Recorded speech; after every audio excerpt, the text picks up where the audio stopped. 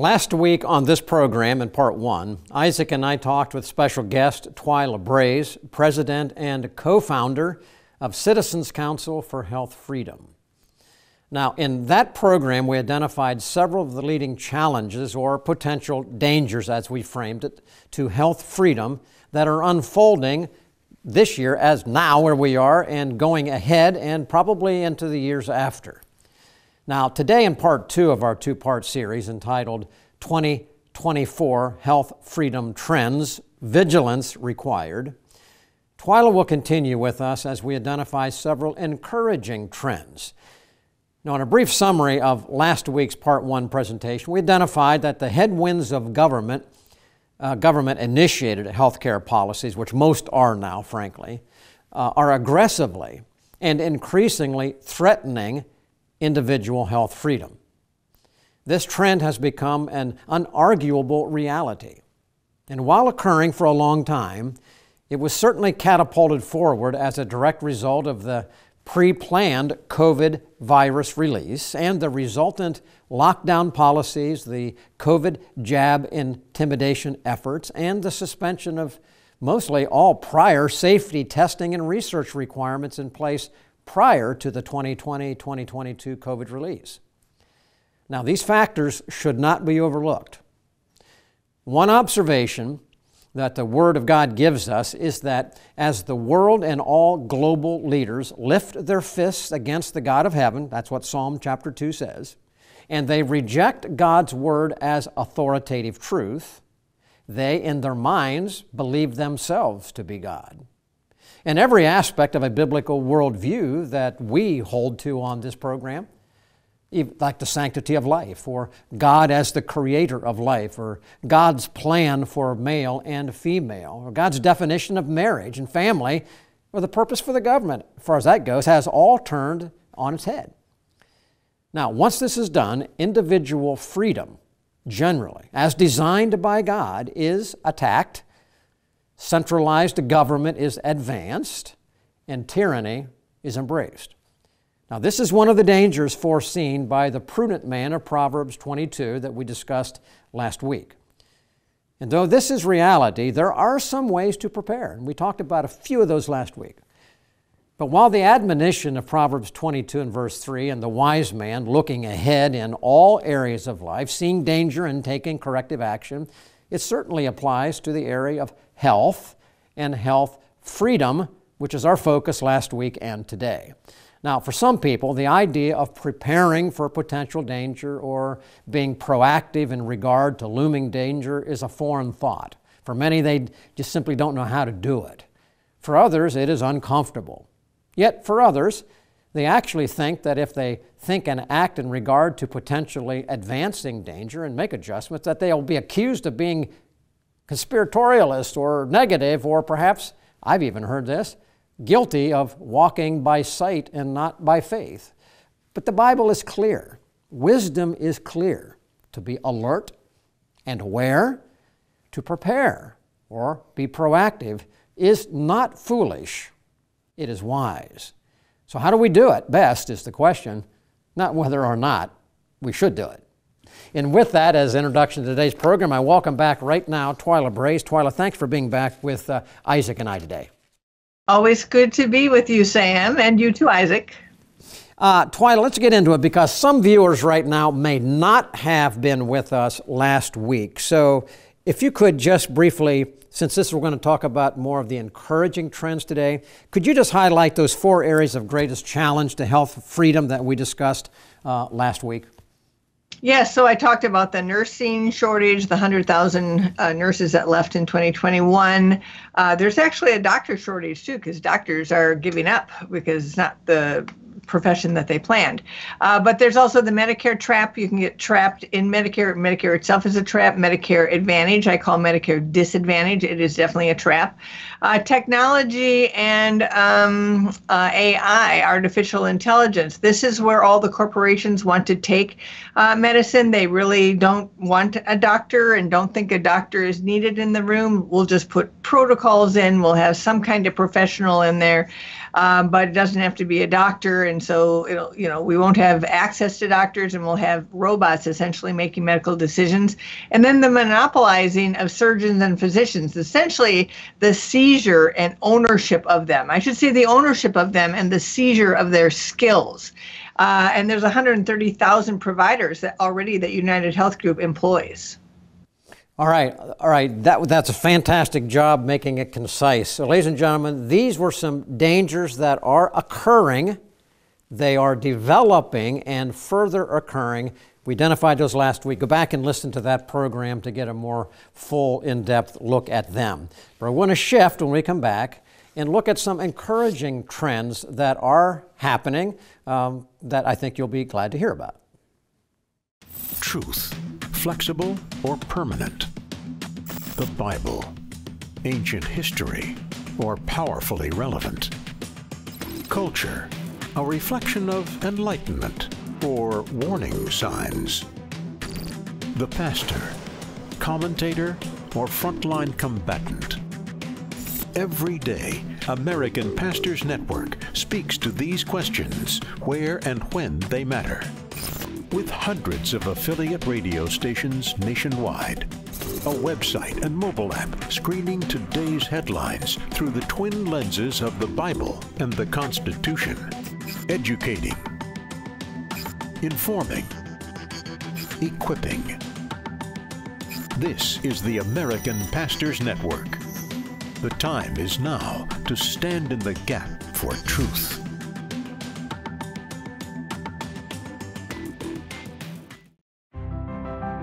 Watch Lighthouse TV wherever you go. Available on Roku, Amazon Fire TV, and Apple TV. You can view our in-house studio productions on demand, or watch what's on the station right now with our 24/7 live stream.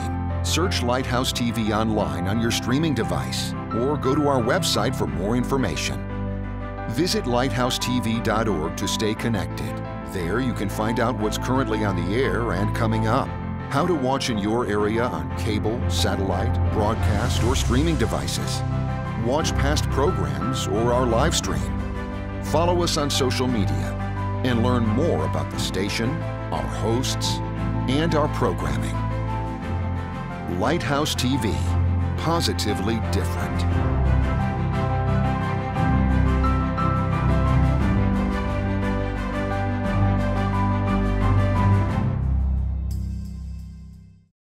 Welcome back to Staying in the Gap, and this is actually our second program with Twila Brase, looking at being vigilant and health freedom trends that are going on. And so, Twila, you just mentioned some of the things that we have to be on the lookout for, looking ahead about planning about how we react to it, because if you would say, I think we could say that there are negative things that are going on. But there are some encouraging things too, and you and Sam, we were just talking before we went on air today, that you all have known each other for several decades, and I've been listening to you on the Stand in the Gap Today radio program for a number of years, and it's influenced me, and a lot of people I know have been influenced by that in groups like what you're doing. And so there are some positive things happening. Could you talk to us about one of those positives, I think you could call something you've been talking about called cash care? And it sounds kind of simple, but could you kind of walk us through what the cash care is, and what's happening in that area, why it's helpful, why it's one of the good trends going on with health freedom? So one of the things that I will say, and I'm going to start by saying that for all of the viewers, when you think about paying cash for care, some people get really afraid. That it makes them very anxious, the very idea of it. They look at the prices and they go, I could never afford that. And what I like to say is the price of today does not have to be the price of tomorrow. And all you have to do is look even at what happened to LASIK surgery, where it was $5,000 an eye, and now it's $500 an eye. When you have a cash-based market, the prices go down to the pocketbook, and that's what you need to remember. So care is not as expensive as you think it is. They just have hiked up the price unbelievably for a whole bunch of reasons. But some of the things that are happening in cash-based care include like direct primary care. These are doctors who are going out on their own. They're hanging their own shingle. You pay a certain amount per month or per quarter or per year, and then you have access to this doctor, sometimes by text even, telehealth, going into the office, weekends, whatever. This is your doctor. This is somebody that cares about you and isn't working for anyone else. There's also fee-for-service doctors like that, and you can find both the direct primary care and the fee-for-service, the ones that have essentially a menu of services with a fee next to it, right? You can find those in like the Wedge of Health Freedom at jointhewedge.com, and even Whole Foods put up they're starting a brand new cash-based service called love.life. Kind of pricey, but it's in the cash level, and this is good because it means the provider is working for you. The doctor. I hate to say provider. Yeah.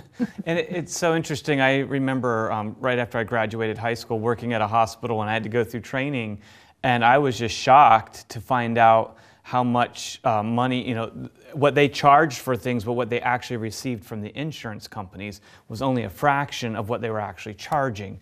And so in our family, a number of years ago now, we started going that route, like having been encouraged and listening to you, and now we're actually part of a health sharing group, a Christian group, where if it does get, if there's something major, they step in and help.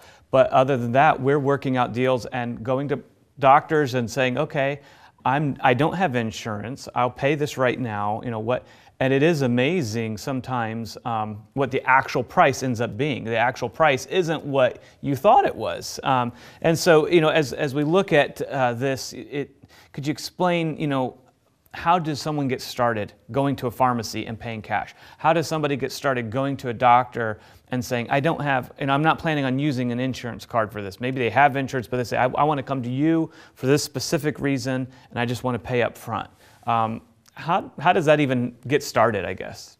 Yeah, so there are a variety of ways, and it really does depend on the doctor or the clinic or whomever it is that you're going to. Some doctors will actually have significant cuts in the cost of care if you are paying, and if you pay at the time of service. They don't have to bill you. That costs about $25 to $35 just to bill you. Maybe it's even up to $50 now, the whole process of billing.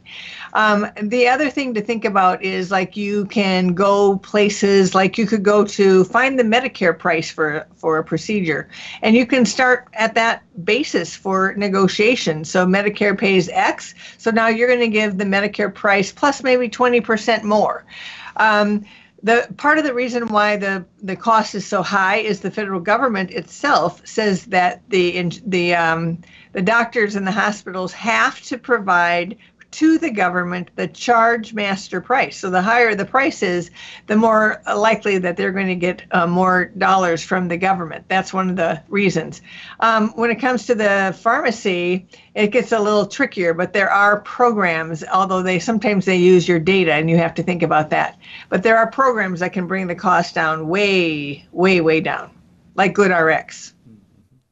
And Twila, I want to follow up. I have two other things I want to go to you on, but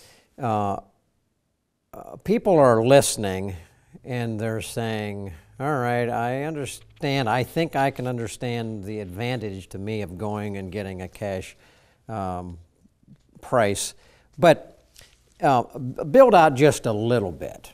I mean, I think everybody watching me right now have heard the stories of the defense industry charging $1,000 per screwdriver to the federal government, all right?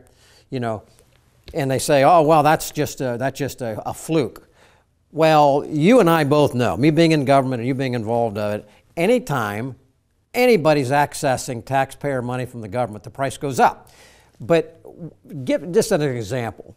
If a physician were to actually operate on a cash basis with a patient, what are a couple of things that actually would reduce his cost, which would allow that physician to charge less money and save him a whole bunch more? Just put some of that in perspective so people can see it in their heads. Yeah, so there's so many things that a physician who is working on a cash basis, like at the Wedge, jointhewedge.com, right, where they don't take any insurance, they don't take any government, they take cash. Now, you might be a Medicare patient, but you can come with your cash, not with your Medicare. But so they don't have to do all the reporting, they don't have to do utilization review, they don't have to do quality metrics, they don't have to have electronic health records, they don't have to hook up to the outside systems and deal with cybersecurity issues. I wrote a book, Big Brother in the Exam Room, and I talk about the unfunded mandate of that electronic health record. The Surgery Center of Oklahoma has all paper records. They do all cash surgery, and you can just see how low the prices are compared to a hospital. The other thing that I would say is that when you want to pay cash, you got this huge deductible. Everybody's got huge deductibles. And unless you have a car crash, you're probably never going to meet that deductible. So if you just ignore the fact that you have an insurance card, don't even mention it. Just say, nope, I'm paying cash. I'm a cash paying patient. Don't even look out, pull out, nothing. That insurance card, because you're going to have a lower amount of money likely coming out of your pocket at the end of the day if you're not thinking, well, if I could just use up my deductible. Well, you probably won't be able to. So why not just pay less money, from the get-go? And it's interesting, Isaac mentioned here that he's a part of a cash system at Christian Sharing Company. And the doc that I go to, who I've had on this program before, is actually transitioning to mostly all cash. And so I pay a certain amount, and my wife pays a certain amount, and it does provide direct access, and it is beneficial. I think he just told me yesterday that he has over 100 people on the waiting list. He's trying to find another doc to work with him because there are so many people who want to actually talk to a real live physician and look them in the eye and actually not have to go through this computerized system that you're talking about. So those of you who are watching me, you know that we have already doing that. I'll attest to it. It is far, far better, and it is there. And of course, you've been talking about that as an advantage through your wedge system, Twila, a lot. And so thank you for your work in that area. Okay, let's go another encouraging trend. The experience with COVID I talked about over the last couple of years has not been a good experience. Generally overall, for sure. But one thing appears to have been the case is that a lot of people certainly have had their eyes awakened to the fact that, well, you know what? Government doesn't tell you the truth. And maybe I better start doing some more work on my own investigation. Talk about how the awakening of that bad experience may in fact and is translating to more alert individuals, and that's how that's good for health freedom. Yes, and I'm glad you used the word awakened, because that's what I call these people. They might have been asleep before, and now they are awakened to what's been happening. And so there are more and more studies and reports coming out, and people are watching. They're not watching the mainstream media. They're going to people that they trust. They're watching webinars. They're watching podcasts. They're getting Substacks, and they're getting themselves informed, because they figured out during COVID that it wasn't necessarily the hospitals and the doctors who were going to protect them or tell them the truth, but they had to figure this out on their own. And then, in good news, there's more hearings, there's more legislation to protect the people. There are lawsuits. There's a great lawsuit against the FDA for really putting a hold, as it were, on ivermectin, not an actual hold, but essentially just shutting down access to ivermectin by saying that it shouldn't be used, right? And so and you can tell what's happening because there's poor vaccination uptake in this country now. The boosters are just, there's very few people that are a fan of getting a booster, because I think, they're seeing what's happening. They're watching people die too young. They're seeing things that they've never seen before. They've got friends, they've got family, they've watched the YouTubes of people who are affected forever from that shot. And so, there's wonderful things happening. It's unfortunate that there's still 70 colleges that still are mandating the shot, which is just, so dangerous to young people's hearts. But there's a lot of people who are choosing not to go to the colleges until they stop, and they're getting jobs. They're doing other kind of education. They're making up their own minds. Again, emphasize the awakening, the awareness, and knowledge, ladies and gentlemen. That's why we're trying to bring this to you. If you've been thinking some of these things, just to assure you, there's a lot more people thinking these things, and yes, there are things that can be done. All right, a couple minutes left in this segment, Twila.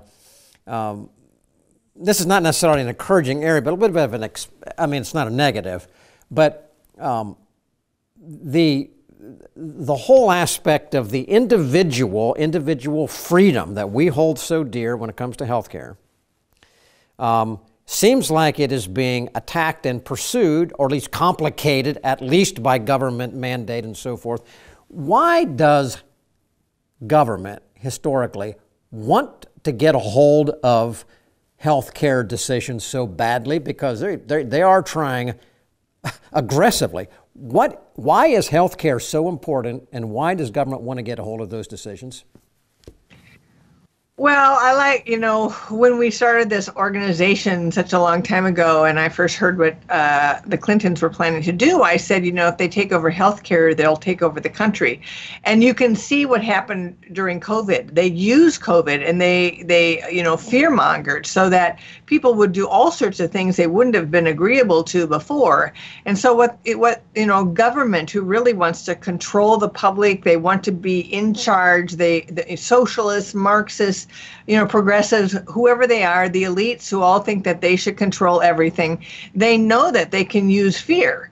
And health it's essentially you. It's your mind, it's your body, it's everything about you, your emotions, and they would like to control all of that, keep you within their fear circle, so that you will do whatever they say that you will do whatever they say that they want you to do. All right, and I think that's a perfect, concise answer. And that's why, ladies and gentlemen, individual freedom is so important, and that's also why we need to be aware of what's taking place so that we can make those decisions to help defend and protect our God-given freedom. Certainly our healthcare choices are one of them. We'll be back for a conclusion in just a moment. Stand in the Gap is produced and recorded in the studios of Lighthouse TV. Positively different.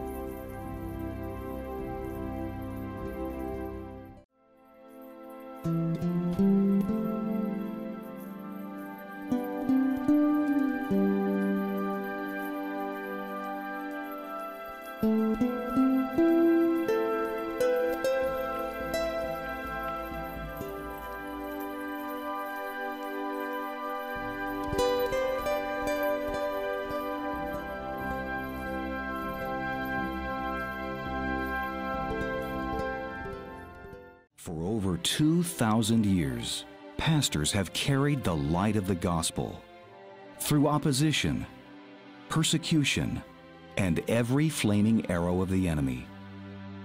But sadly, now more than ever, our nation is experiencing a period of spiritual darkness. But what would happen if churches threw off the shackles of fear and boldly stood for truth? If 100,000 pastors around the nation joined together and committed to preaching God's word no matter the consequence, pastors who are unaffected by changing times and the opinions of men, what would happen if America's pulpits became aflame with the preaching of righteousness? The great darkness from rejecting God's standards would be expelled, the prayers of God's people heard, our nation healed, and God's blessings restored. The time has come to stand. Welcome back to Stand in the Gap, and we're talking with Twila Brase about health freedom And this is actually the second week that she's been on the program with us. Last week, Twila, we looked at some of the dangers. You mentioned that at the beginning of this program. And we've had some encouraging things, some positive news that are going on when it comes to these trends with health freedom. And so as we look forward, and Romans chapter 14, Paul tells us that we are all accountable to God, and that every one of us shall give an account of himself or herself to God. And if you were speaking to somebody and he or she is saying, what can I do as a result of this? What can I do going forward, like Sam's been talking about, looking ahead and being prepared? What steps can I take to be more prepared for my own individual decisions that I have to make, especially when it comes to my health and my freedom? Well, I'm going to just say a few things from our organization that should help, and I think you should have, as in your toolkit, as it were. So we have a patient toolbox to help you with coercive situations in the exam room. That's at patienttoolbox.org. We're going to have a Medicare handbook that I think everybody should look at. It's not going to be it's going to be things you might find online, but we have got things in there about the traps, for instance, and you should know about them, and you should be thinking about them before you ever sign up. You should make sure that when you're at the exam room that you're wise with your dollars and you're wise with your decisions, and you use your own mind. Don't look to the government and taxpayer programs as your savior, even as you grow up. You have to understand Medicare is going bankrupt. In 8 years, it's only going to be able to pay 89% of its bills, and your life is at stake. You might want to consider Samaritan Ministries, for instance, which is healthcare sharing, and Samaritan allows you to stay in even if you're in Medicare. I think another one of those ministries also has essentially a Medigap policy for Christians that they could use. And so there are these kind of things. You have to be prepared. Get ivermectin from Tennessee, for instance. There's a lot of things that ivermectin are for, even beyond COVID, but they don't want to let you have it. So Tennessee gives it to you without a prescription. Order it from Tennessee. If you're going through Tennessee, go stop and get some. These are the kind of things where you have to protect yourself and think about it, and don't just wait until you're sick and then, just take whatever comes. All right, Twila, again, excellent. So much information on today's program and last program. Thank you so much, and I think for all the viewers, the information of how to get a hold of Twila's organization, and she has a lot more information. She just referenced a couple of things, but do go there.